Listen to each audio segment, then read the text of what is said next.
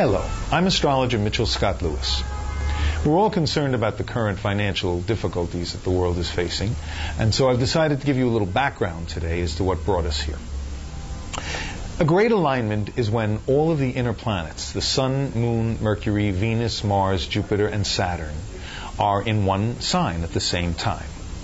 This is a very rare configuration. Centuries will go by without a great alignment.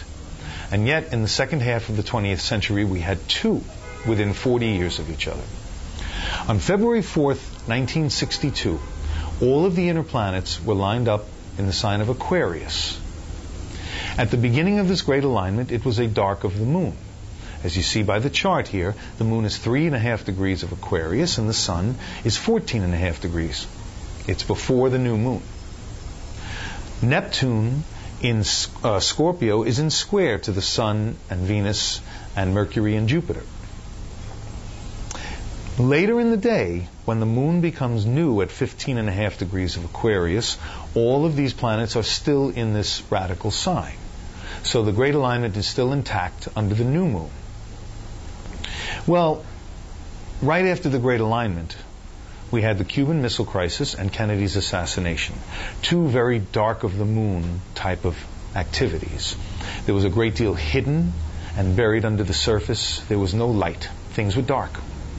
But after the new moon, later after Kennedy's assassination came the era of the hippies and Woodstock, and this shows the new moon experimentation of Aquarius. Aquarius at its best. It's an enlightened sign. It's an experimental and curious sign. And the world certainly was curious. Everything changed. So the end result of these two of this great alignment, but the two parts of it, the dark of the moon and the new moon, show quite succinctly that there were two different parts of the era of the 60s. Now, the second great alignment happened on May 4th of 2000. All of the inner planets were lined up in the more conservative, in fact the most conservative of signs, Taurus. Taurus is the second sign of the zodiac, so it rules the second house. It has to do with money and values. This began as a dark of the moon as well. You see that the moon is 2.5 degrees of Taurus and the sun is 13 degrees of Taurus. But if you look at this other chart, by the time the moon is new at 14 degrees of Taurus, Mars has exited that sign and entered Gemini. The great alignment is no longer intact. This still has a great deal of Taurus energy, and anybody born in this day with this configuration would have a lot of Taurus, but it's not the same thing. Gemini, the energy of Gemini that Mars created showed that there was a good deal said, but very little meant. The great alignment of May of 2000 is a dark of the moon alignment. And as you can see, everything that has occurred since then has that kind of a feel. The first presidential election of Mr. George W. Bush is shrouded in secrecy and hidden with no light. His administration for 8 years has been the same. The Iraqi war has been fought in hiding, Guantanamo Bay. So many things are dark of the moon. And because Taurus rules financial matters, as we approached some of the more devastating outer aspects, this dark of the moon great alignment got kicked off.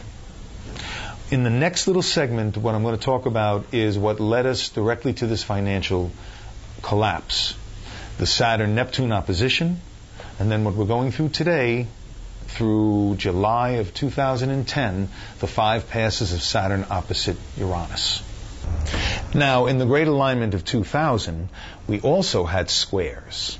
We had Neptune in square to the Moon, Venus, and Mercury, and Uranus in square to Jupiter and Saturn. And that Uranus-Saturn square is very important because now we're dealing with Saturn in opposition to Uranus 5 times. It completed for the first time on Election Day, which is why I and most astrologers predicted that Obama would win. It's experimentation. It's the past versus the future. It's change. And what we need now more than anything else is change. Because the Great Alignment was a dark of the moon issue in 2000, we need to bring things to light. And the Saturn-Uranus opposition is doing just that. Unfortunately, it's doing it through catastrophes. And this is the way humanity learns. Rarely do we change until we're in pain. Now the society is in a bit of pain, and so we will deal with this as it moves along. In my next segment, I'll talk to you about Saturn opposite Neptune and why it led to the destruction of the housing market, Saturn's entrance into Virgo and what that meant to the banking industry, and Saturn opposite Uranus, which, like I said before, we're going to deal with until July of 2010.